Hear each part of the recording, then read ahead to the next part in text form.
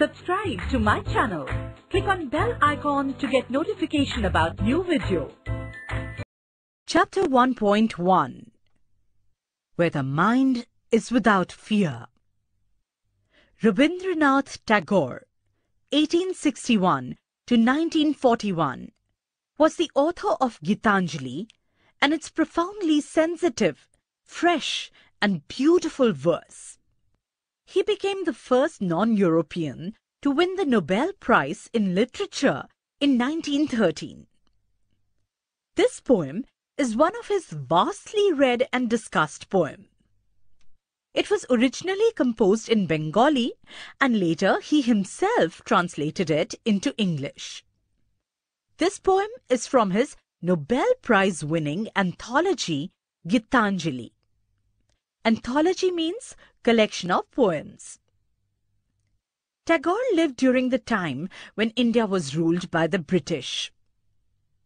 In this poem, besides political freedom from British, Tagore also appeals to God for social, educational and economic freedom for the people of India. Where the mind is without fear and the head is held high, where knowledge is free, where the world has not been broken up into fragments by narrow domestic walls. Fragments means broken parts. Narrow domestic walls means division on the basis of religion, caste, class and color in societies and between countries of the world. Where words come out from the depth of truth. Where tireless striving stretches its arms towards perfection. Where the clear stream of reason has not lost its way. Tireless striving means continuous efforts and struggle. Stretches its arms. Now this means aims at achieving a goal. Stream of reason means continuous flow of thoughts.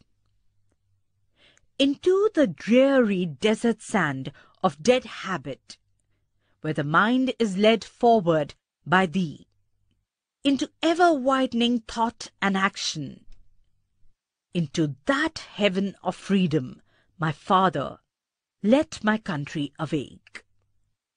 Dreary means lifeless. Dead habit means old traditional rituals and customs that are harmful. Thee means yours. Ever-widening means forever broadening one's outlook. Heaven of freedom. Now this means condition of total freedom of good thoughts, good words and good deeds while respecting those of others. This beautiful poem has been composed by Rabindranath Tagore.